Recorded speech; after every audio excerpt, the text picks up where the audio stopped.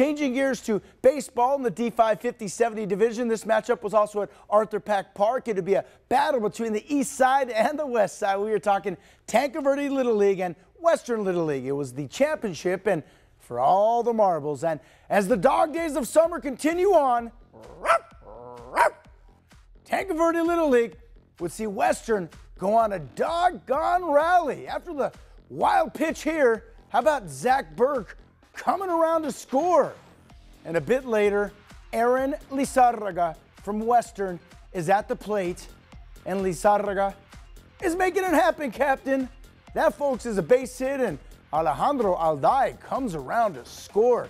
Western Little League was lighting it up in the early stages of the game, knowing that the winner takes all the marbles, and in the end, Western Little League, the boys from Murrieta Park, take home the championship with the 14-3 victory in 5 innings. Hey, there'll be plenty more Southern Arizona teams taking part in All-Star games again on Wednesday, mainly at the Field of Dreams. Should be fun, and we'll be there, of course. I'm Paul Cicala. Have a blessed day.